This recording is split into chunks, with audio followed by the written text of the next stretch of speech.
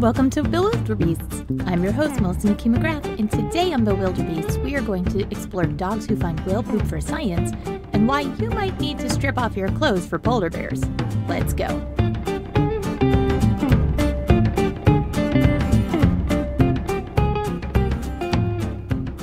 Hi, welcome back to BewilderBeasts. Today's main topic is one that I got to present to kids at the Boston Museum of Science in February. They had this exhibit called Dogs, A Science Tale for a short period just as things were closing down due to COVID-19. And it was the highlight of my career to be able to bring my dog into the Science Museum and talk about how dogs use their noses and how humans have figured out how to train them to help us. More on why we are teaching dogs to find whale poop in a minute. But first,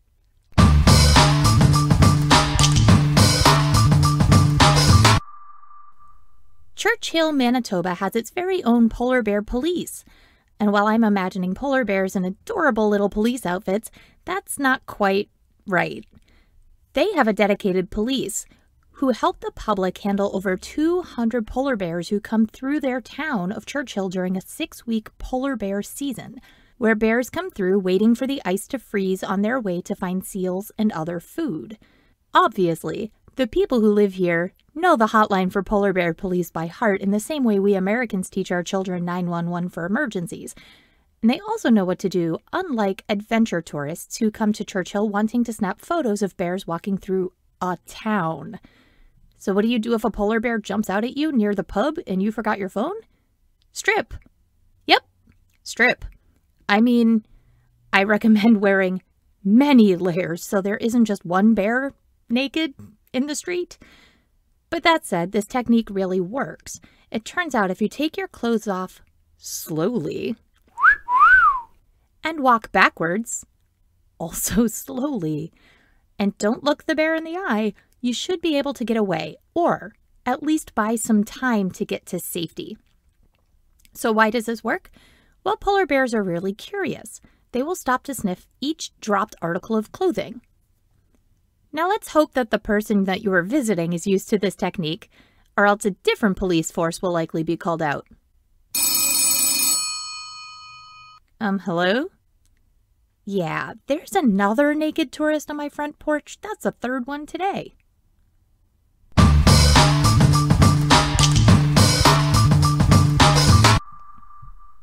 Now let's get back to why we're all here. Whale poop. Back in 2008, researchers in Puget Sound off of America's west coast noticed that killer whales were getting pregnant, which is great. But a large percentage of those pregnancies were ending in miscarriage. Otherwise put, the babies were not being born. They died in utero. So scientists, as they do, wanted to know why. But to find out, they had to find their poop.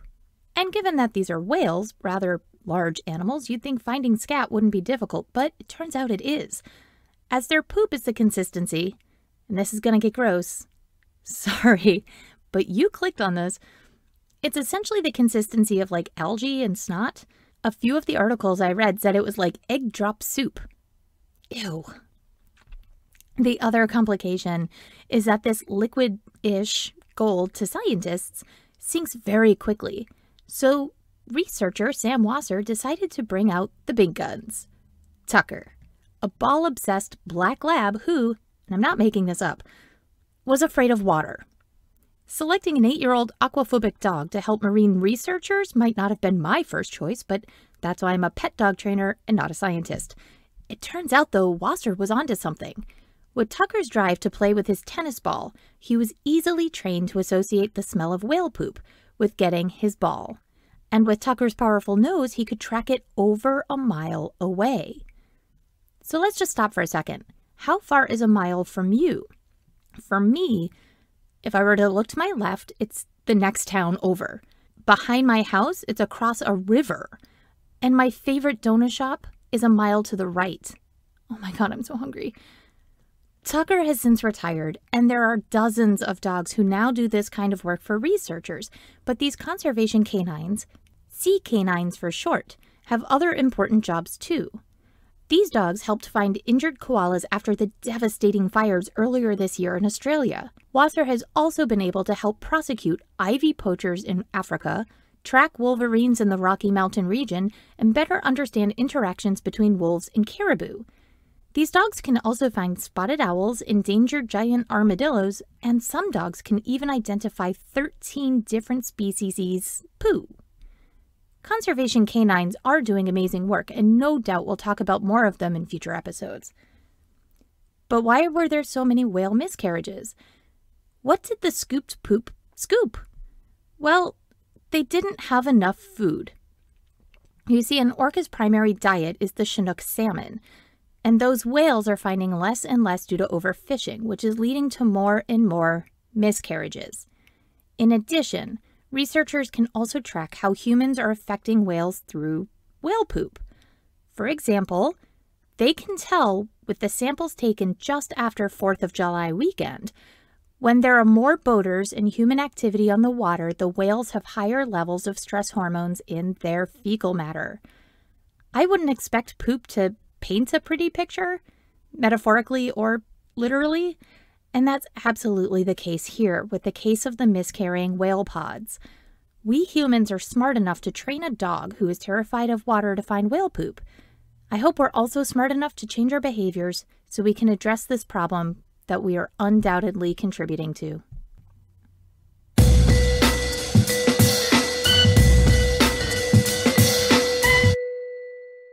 There is always an exception that proves the rule. In this case, the rule is evolution? Maybe? See, animals pass on traits, and over time, the traits that work benefit an animal, and those who don't, well...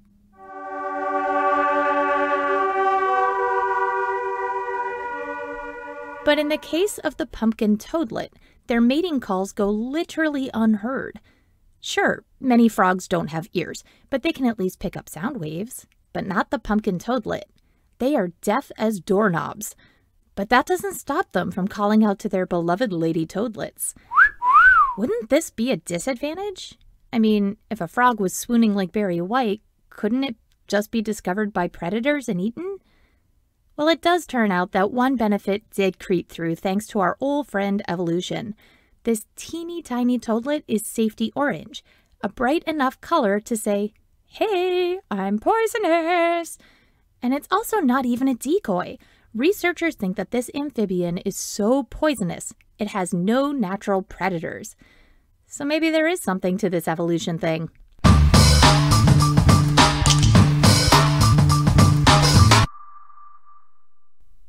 So that's it for today. Thanks for joining me on BewilderBeasts.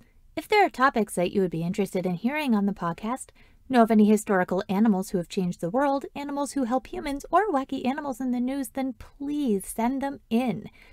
bewilderbeastspod@gmail.com. You can tweet me at bewilderbeastspod. You can find me on Facebook, BewilderBeastsPod, and at BewilderBeasts on Instagram. I'm Melissa McCue-McGrath with Mutt Stuff Media. Now go get curious.